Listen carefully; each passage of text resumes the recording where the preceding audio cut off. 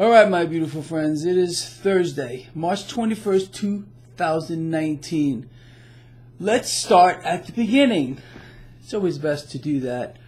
As I am doing this video blog, stocks are higher across the board. Not by much, but higher nonetheless. However, stocks did start the day in the negative.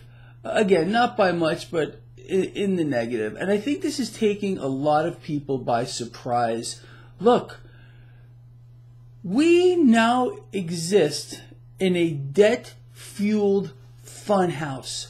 There's no other way to put it. And this funhouse is going to turn into a freaking nightmare because the debt market is a time bomb. It's a time freaking bomb. And I know I'm kind of making a joke about it, but it is. It's an actual time bomb waiting to go off. I think you get it if you follow this blog.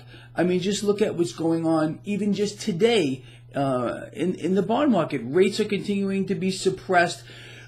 The environment we are in is very simple to know how to capitalize on. And this morning, early on, 5 minutes into trading, I said, Lions, don't get involved in trying to trade an index here, either long or short. Just let this ride out. There's going to be a lot of gyration here in the market after the Fed announcement. It has to balance out a little bit first. Has to become more real or fake, depending on your perspective, although they're both one and the same in this environment. So for me, I'm not doing anything now. I am still maintaining a neutral posture on this market. I am in cash. I will only strike at this market from a trading standpoint when the odds are in my favor that I'm going to be correct. And there is no doubt in my mind, and it shouldn't be yours either, that the extreme fakery in this market will continue.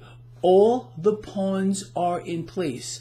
And a lot of this boils down to 6 Wall Street banks, the same ones that run the Fed, that are backstopping this market. And the environment as a whole. Where are traders, where are investors going to put cash in this environment? Again, notice how I keep saying in this environment.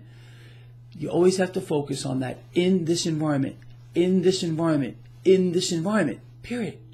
In this environment, with rates being suppressed beyond the point where I think anyone would have ever imagined, a Federal Reserve who has now already promised that there will be no rate hikes for this entire year.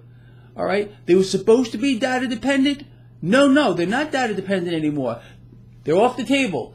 No rate hikes for the year.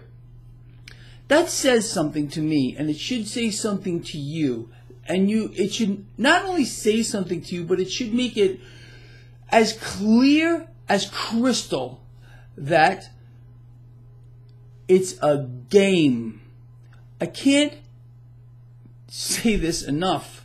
And the stock market's disconnection from reality, the reality of the economy, is going to get worse, much worse, before it gets better. And again, in this environment, this is an election cycle.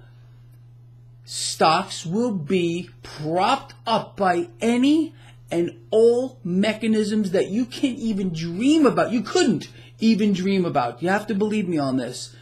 It should, again, push home the point that this is not real. Again, it's a debt-fueled freaking funhouse that's going to end in a nightmare for the middle class.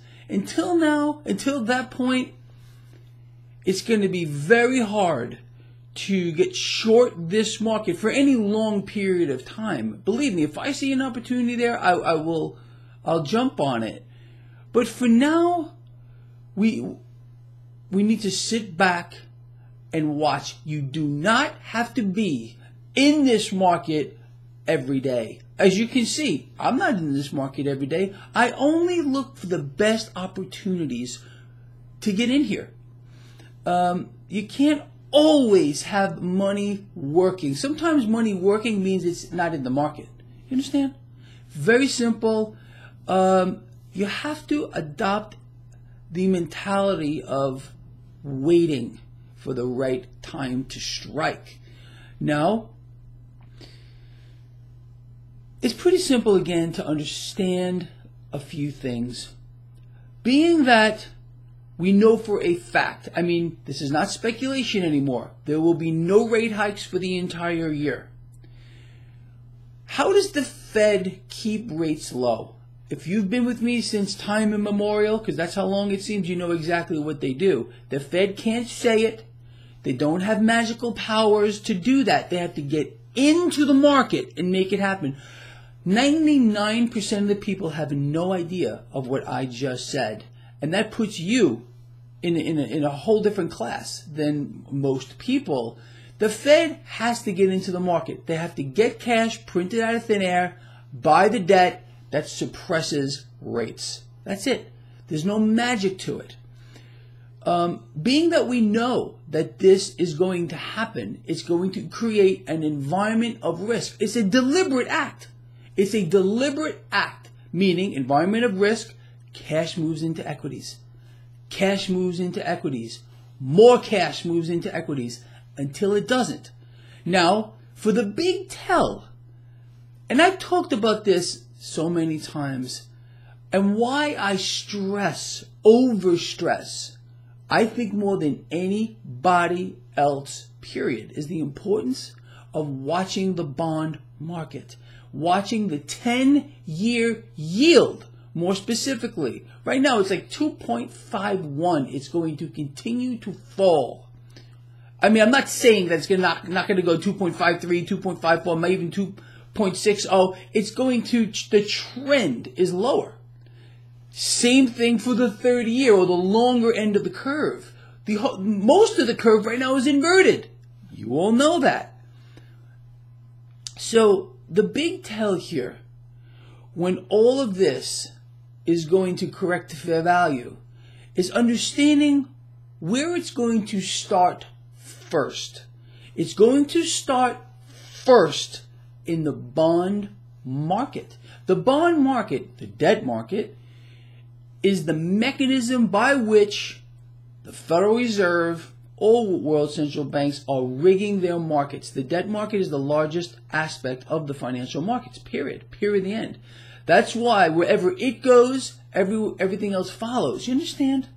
Very simple concepts. Now, the reason why the debt market is in a time bomb phase at this point here is, and again, this is not just Gregory Mannarino saying this, although I said it first. I said this, what I'm going to tell you, before Jeffrey Gundlach came out and said it, before Alan Greenspan came out and said it, and a lot of other people. We got all this cash now moving into the debt market. Rates are being suppressed. The yield curve is inverting. It's already mostly inverted. There's going to be a moment where investors say, I'm done. Why am I holding a unit of debt that is yielding me nothing, that is guaranteeing me losses? It's not going to go on forever. There's going to be a massive exodus out of the debt market, and yields are going to spike very rapidly. When we see that, we know it's ground zero for the stock market. Ground zero when we get that spike. Now, that's when the FUNHOUSE will turn into a nightmare. Yields are going to spike rapidly at one point. Why? People are going to dump the debt. No one wants to be the last person out the door. It's pretty simple. And that's going to put a lot of pressure on the stock market. So again, it all boils down to what I've been explaining, again, since time immemorial. Rapid sell-off in the bond market. First, rapid sell-off in the stock market. All the cash is going to simply be transferred or moved into other things, into the pockets of very few that know how to capitalize on this. And the middle class is going to be evaporated, eliminated, decapitated, and will no longer exist. Very simple. Very, very simple. Anyway, I think this video has been important. If you would agree, If you do agree, please share it. If you don't agree, well, that's okay too. I still love you. I love all of you. And I'll see you at the end of the day.